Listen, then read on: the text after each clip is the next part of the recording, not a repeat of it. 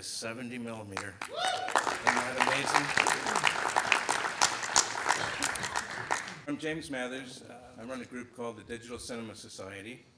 And you might think it's odd that a Digital Cinema Society would be celebrating film, but couldn't be more happy to do it.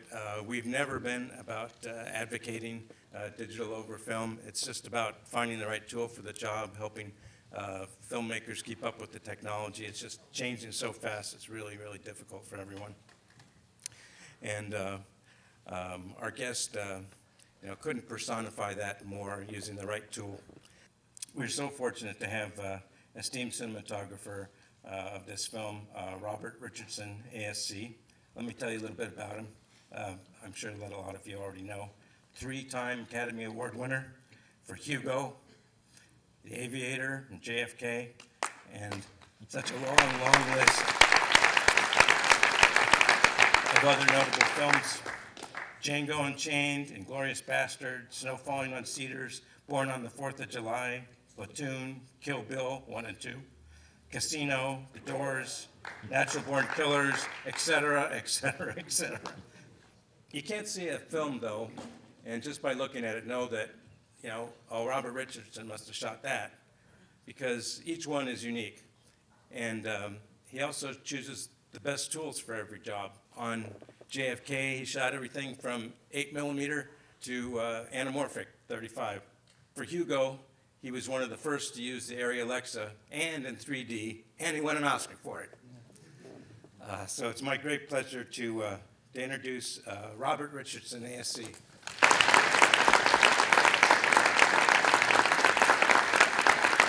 Thank you. I know you went to AFI, but can you tell us a little bit more about how you broke into the business and all amazing directors you worked with, and tell us a little bit about your career. I started at Rhode Island School of Design, actually University of Vermont. I studied film, then I went to Rhode Island School of Design, got my bachelor's, and then followed up with my master's at AFI. And what was your first movie job? I did a little work on Repo Man with Alex Cox. I did a little bit of pickup work for Nightmare on Elm Street.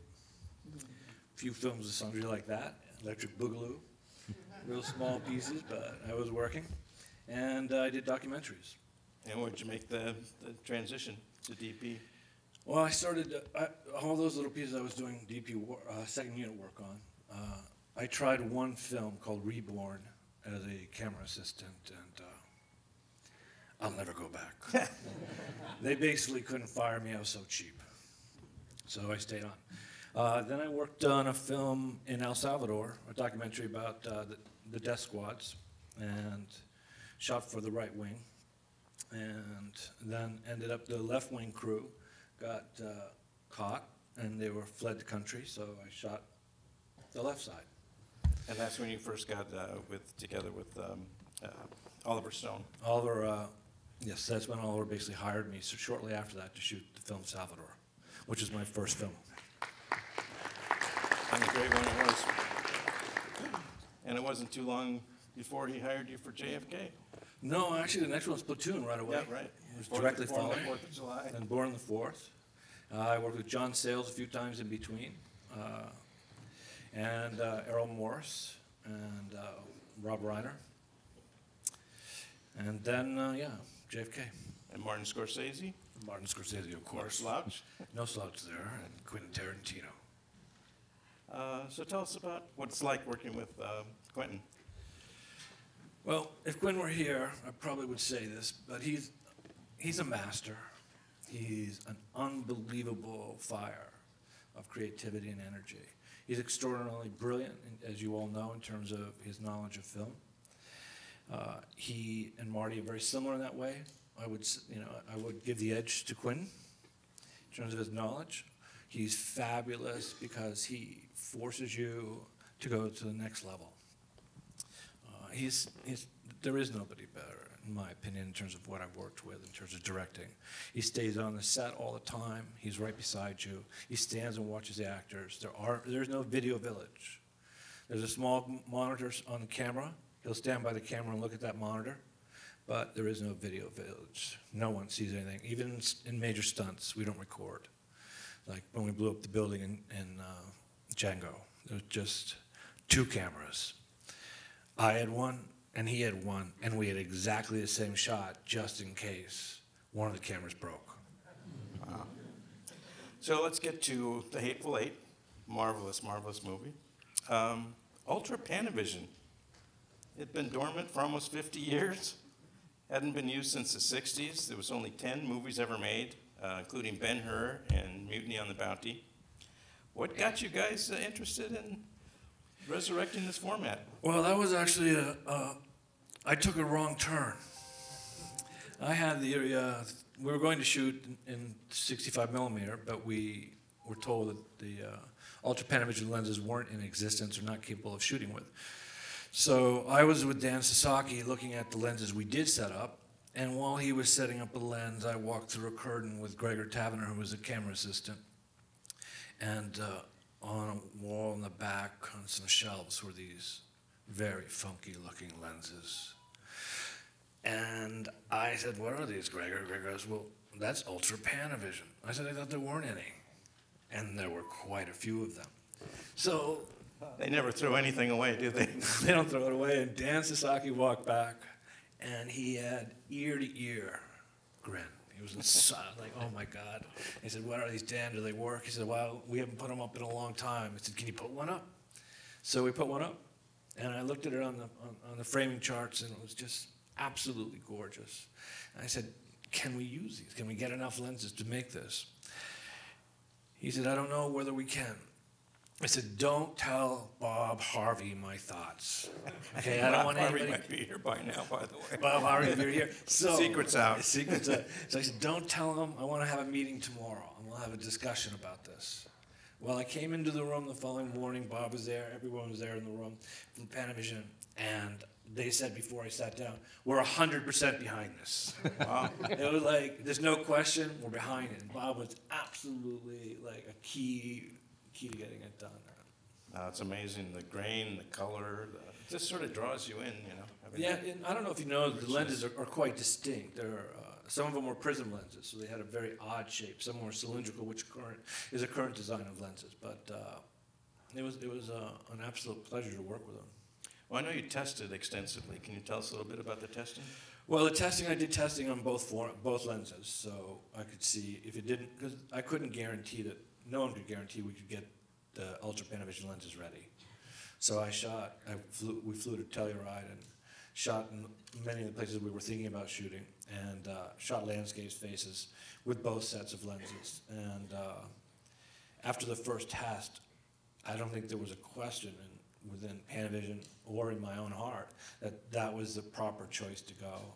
But the safe route was to continue to protect both until I knew, and I didn't tell Quentin that we had these lenses. Until I got to a point where I felt, all right, I can bring it up to him because I don't want to break his heart. And when I brought it up to him, I said, we have an opportunity here, but it may not happen to use Ultra Panavision. He goes, Cinerama? I said, well, kind of Cinerama, but that's another name. But yeah, that's the basic approach, 276. So we're going to go for it. And Panavision put everything behind it and did a phenomenal job.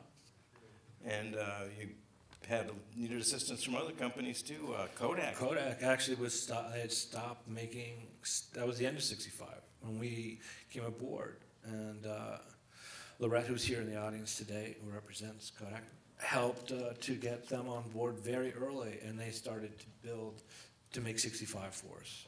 And FotoKem, not like you had a lot of choice where to go, but no choice. My favorite lab. Only lab to go to is for film right now is FotoKem, and they did an unbelievable job as well. Now they've been doing enough 65 millimeter and for IMAX. So we were in capable hands. They did a fantastic job. Now that's pretty fat film, 65 millimeter, and 1,000-foot roll must go through the camera really quick. Yeah, so you have 9 minutes, and then what we had though is, as you can tell by Quentin's dialogue, it goes on for a while, and he wanted longer takes. So we tried to get a 2,000-foot magazine made, and for Kodak to develop 2,000-foot loads. They went and built 2,000-foot loads for you. Yeah. And Panavision made the magazines. Panavision created a magazine for 2,000 feet, but we found the motor couldn't quite handle 2,000, so it ended up at 1,800-foot rolls. Yeah, and you did some high speed too. Yeah, we did, you saw the high speed, yeah. We did That was as fast as you could crank it. as fast as the cameras go. What was it like working in the cold? It must have been quite. Well, that was challenge. actually, that was a Didn't challenge. everything hang in there? That was a challenge, but I give a great deal of credit again to Panavision and Gregor Taverner at the AC. They created the capability of these machines to be able to withstand these very low temperatures. And sometimes in the mornings it would be 10 or 12 below zero. And by midday it would change. It's been a dry season, as you all know, or that was a dry season. There wasn't a lot of snow. We were there primarily to do the exterior work. An original plan was to stay there and only shoot one half of the haberdashery. And that was the haberdashery facing out to the door. The other half was going to be shot on a stage here. Bit by bit, it turned from one half into, okay, well, we're going to include Joe Gage's corner. All right, we're going to keep the kitchen in now. All right, kitchen's sticking, but we won't put it in the fireplace. Once I heard the fireplace was coming in, I knew basically I was shooting on a practical set. So half the film, or a percentage of it, is shot on location in a practical set with no removable walls. And where is that? That was in Telluride. Okay. And then you came back and built matching sets on stage? The same building was built here on the red stages. How did you get their breath to show? Quentin had a fleet of air conditioners. Oh, to make the stage outside. It was colder on stage than it was on location. It was so moist too, because to get the breath, you have to be at the right dew point.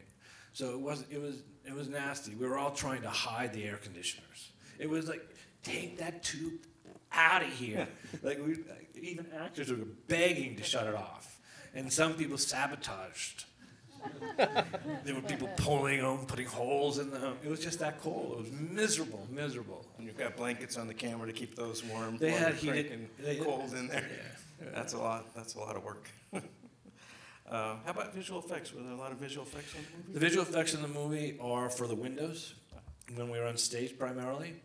But in the stage, was that a cutaway? What, excuse me? The stagecoach? It was sliced.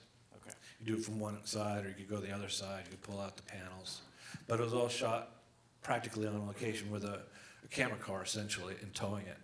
Okay, so you're backed up on the camera car, driving down the road. Driving down the road. In the middle of Telluride. I know you like to move the camera, at least you did with Scorsese. He loves to move the camera. But there's no putting that camera on Steadicam. No, actually we probably could have, but I think it would have maxed out the very edge of it. You would have had to go with a small load and an MOS camera. And no handheld, or at least not very practical. Not for me. I also broke my back on the show, so. Seriously? Yeah, I was skiing with a friend, and she did it. But. So how did you support the camera? Because there was movement in it. Yeah, no, it's quite a bit. We did a lot of crane work. I've fallen in love with the crane. I like to ride. I don't necessarily want it on a Technicrane unless the Technicrane or a remote head is going to in some way enhance it in a way that I can't achieve if I'm riding. I prefer to look through a lens at somebody. It's organic. Okay, and then I look at a monitor. Even though with digital, you're looking at a monitor in your eyepiece. A lot of the guys that I start working with, because the show I'm working with now is called Live by Night, and we're shooting with the Area 65. Oh. With Panavision lenses, vintage Panavision. They did a nice job of working that out. Well, that's an interesting comparison that only you can make, having shot both those formats. How much did the camera weigh? Do you remember? I think they closed in on 90 with film loads. Oh, that's not so bad. I thought it was worse. I think it's around that. I might be wrong, though. Don't quote me. Very, very wide frame, that format. 2.76 to 1? Yes. Well, it's obviously great for the panoramic scenes, but what do you think, how did you adapt it to shooting narrative dialogue scenes? You saw it. I love the fact that you can see so many characters in a scene. They're almost always there. There's 8 characters. They're virtually always visible. Even in a medium shot, you have the sense of who's somewhere else in the room. So you don't lose that. And that's what I felt. That's why I felt it worked quite well. I mean, Quentin is the reason we made 276 and why we should. It was his desire. And I'm not the type of DP that would say, I'm not going to do that. Not only would I not say that, I look so forward to actually shooting 65 millimeter because I think it's a once in a lifetime. This film was also not, it was chemically finished. In other words, it's not scanned and put back onto film. Negative was cut? Negative was cut. It was edited on a flatbed. They did have Avid, but they did a lot of work on the, and so it's all, I don't know how many of you that are younger have done a film. It's a laborious process. You know, it's like you call out a point of density, 2 points of density, a little yellow. It isn't like you can go in and circle somebody and, oh, I'm going to make him a little bit brighter. I'm going to make that wall a little darker. You're forced to be able to do it on, you have to do it on set. So it's essentially what you see in camera is what you got here. I noticed that the wide format was really well used one time when you had a close-up of two people. It was a two-shot close-up, yeah. And they're both doing interesting things, you know, and you were watching back and forth, and they weren't relating to each other, but there was a lot going on. And then I saw another time where it seemed like it was hard to get the person that wasn't supposed to be the center of attention out of the frame. That must have been a little hard, too. Those were both in the Stagecoach. Yeah, that's a true statement. Yeah. That was your battle then, huh?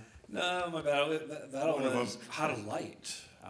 Tell me about that. It's very difficult. It had a low ceiling. It had those wooden tops. So when you have a lens that shoots a medium shot, and they had odd numbers. You have to understand the prism lens was a 57 millimeter, not a 50, and the close-up, my favorite close-up lens was 102. Now, I don't know how they figured that number out, but we call it 102 and a 57. And but it's hard in any of those shots to keep lights out. It's equivalent, you know, it'd be like shooting the whole film as some have, you know, with a 14 millimeter. Well, we're all really lucky today to have seen the first, one of the first showings of the roadshow version of the film. The masses will see it digitally projected. Tell us about the roadshow concept. Well, that's a Quentin. He wanted to make it he wants to bring attention to the fact that clearly we're shooting on film, and film can be a great experience, unlike any that you have been given the opportunity to experience thus far, which is why you have the prelude, but you also have an intermission. His thought is that you'll come in a theater, you'll have 70 millimeter, but you'll also have a booklet. And in that booklet will be notes about production, about cast, very similar to going to a play. Yeah, it was an experience rather than just going to a movie. Yeah, it's just not going to the film and sitting there. And I think the intermission is a very interesting concept because it allows you to walk and talk and sit and consider. And pee. And that as because well. it's a long movie, but great. How did you prepare for the roadshow? Did you have to color time the 70 millimeter different than the DCP? No, the 70 millimeter was done in the lab at FotoKem. Then once we graded it, it was, you know, it's been printed, and IPs have been IPIN have been also struck. Then the DCP was done. We did the roadshow as well, and DCP, as well as what Quentin has referred to as the mall version, which is not going to have the intermission or the prelude. A few things have been cut down, so the only true experience for his film is to see it in a theater in the 70 millimeter. They have cut down the number of theaters, I understand now, from 100 to 50. Well, let me ask you about the dailies process. That must have been challenging. Everything was done, was delivered in 70 millimeter. All the dailies were screened for Quentin on location in Telluride for anyone in the crew who wanted to go. And only select takes, clearly. And which is something that's disappearing too, select takes. The digital process with studios, like I'm working with Warner Brothers, no matter whether you have select takes or not, they're not done as select takes. Everything you shoot is delivered to you, bad or good. So for us, we were able to watch 70 millimeter and judge it every day. And so that was allowing us to correct the look of the film. On a big screen? On a a decent screen. Beautiful. Can you tell us anything about your next project? Well, I'm working with Ben Affleck, who's directing Live by Night. It's just gangster film in the period of Prohibition. With the Alexa 65? And with the Alexa 65. Well, no, they call it the Arri 65, but yeah. And you're using the same, basically the same lenses? Or? No, we went with cylindrical, basically the 220, not doing 276. Do you ever rest? Not enough, but I have a lot of women to feed. Ex-marriages, things like that. What did I not ask you that you'd like to share? Would that be interesting for the audience? I don't know. I think you did pretty good here. Is there anything anybody wants to ask? Did you have a favorite shot is the question? Yeah, in terms of a favorite shot, I think it would be one of the close-ups of Sam Jackson. I really love his shots, and I also love the vivid color of the red on, which is in the bright yellow, but the way the blood is captured. For me, the 70mm feels like a large version of Kodachrome. Just, saturated and full. No grain whatsoever, which is quite lovely. It can be a little harsh, as I saw in a couple shots I've seen it here before. I haven't seen it here before, I've seen it DJ, but you can tell sometimes, oh. Same issue with digital. I think we all know that Even worse? Well, actually, I'm getting better at it. Yeah. I'm learning some tricks. Want to share? Yeah, it's really lookup tables. Ah. Look, I love working with lookup tables. So that to me is altering the perspective I have on why. Ben and I did tests for 35mm anamorphic, the Alexa, and the Arri 65. And after the test was done, we both came to the same conclusion. Let's go with the Arri 65. And it's primarily because I could do so much with the lookup tables. Yeah, we saw the great Panavision lenses. And the old Panavision lenses, which have a softer quality and a nice round off, which helps the digital aspect of HD go away and give you a closer to film emulation. But I don't believe that we need to emulate with digital film.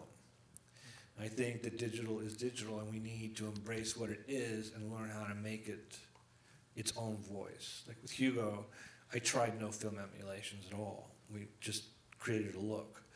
Whether it looks like film or not, that's for somebody else to decide. But I'm trying not to get that look.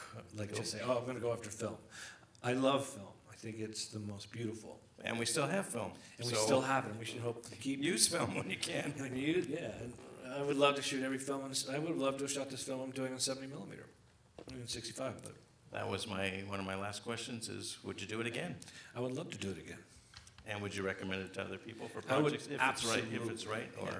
I think 65 is just if you love the look of the grain and you can get it projected. The big issue is projection, because if you're going to scan it, you're going to scan it 6K, because you got to get that level of resolution. And when you get that level of resolution, you're going to have a different image on the screen. But I think format could easily work for anyone, any subject matter, in my opinion. I don't think this film could have been shot in 16mm or 35 or 65. Quentin saw in his head this concept, and we made landscapes out of faces. Great script, great acting. Brilliant. Yeah. It's a wonderful, wonderful movie. And I love the incredible Richardson score. shot. It'll be known as the Richardson shot from now on. You shoot like this, and they come up and look under the brim of their hat. I think that's a Quentin. You have a few of those. It's a real Quentin. That's his thing. I have some thank yous, not the least of which is you, but we'll save you the best for last. I want to thank the Weinstein Company very, very much for allowing us to screen here. And the American Cinematheque and the Egyptian Theater. And I'd like to especially thank our volunteer crew, Alex Sachs and Dwight Lay running cameras, Christopher Nell keeping an eye on the sound, and sir, thank you so much. My pleasure. Thank you all for coming. Bravo.